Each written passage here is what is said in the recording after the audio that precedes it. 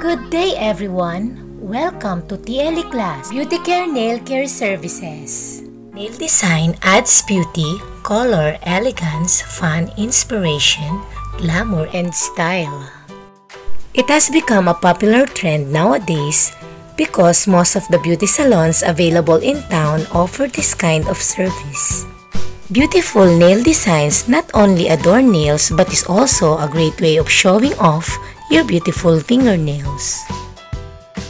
To perform this activity, you must be very creative and focused. The choice of color and design reflect one's personality. In this lesson, you will learn the different basic nail designs. Plain manicure. It is a traditional application of nail polish to the entire nail plate. Steps in giving plain manicure.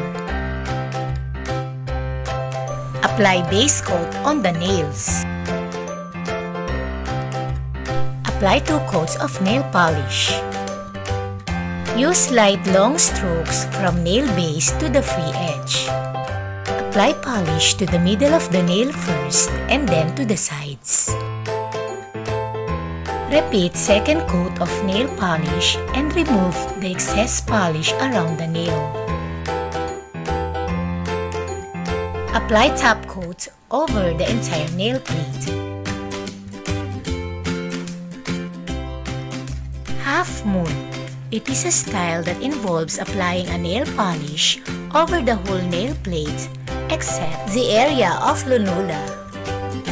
Steps in creating half moon nail design. Apply base coat and leave for a few minutes. Apply white or platinum nail polish and leave for a few minutes to dry. Apply colored nail polish from one side to the other side following the shape of the lunula. Repeat the application of nail polish if necessary.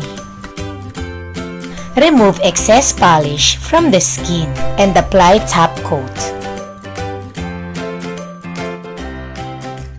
Half moon with tip.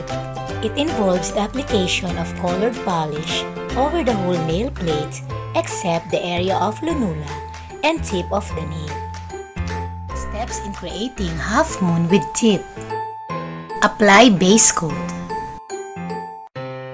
Apply nail polish and leave for a few minutes to dry. Apply another color of nail polish on the lunula and on the free edge part of the nail.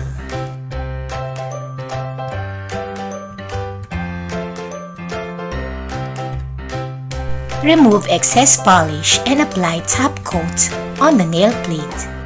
French manicure. It is a design which involves the application of colored polish over the whole part of the nail except the area of the free edge. Steps in creating French manicure or tip design. Apply base coat and leave for a few minutes. Apply a coat of translucent pink polish over your entire nail. With the use of white nail polish, draw a thin line over the tip of the nail, following the shape of the free edge.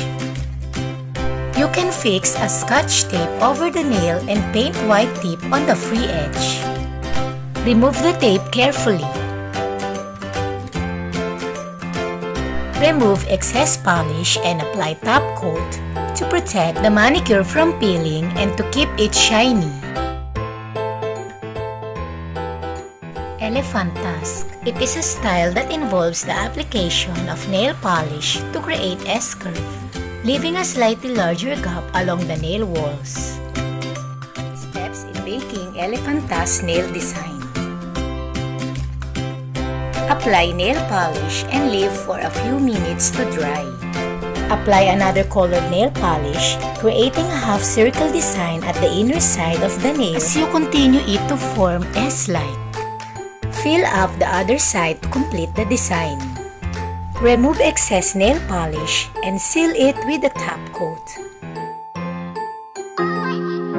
That's all. I hope you have learned something today. See you on our next lesson.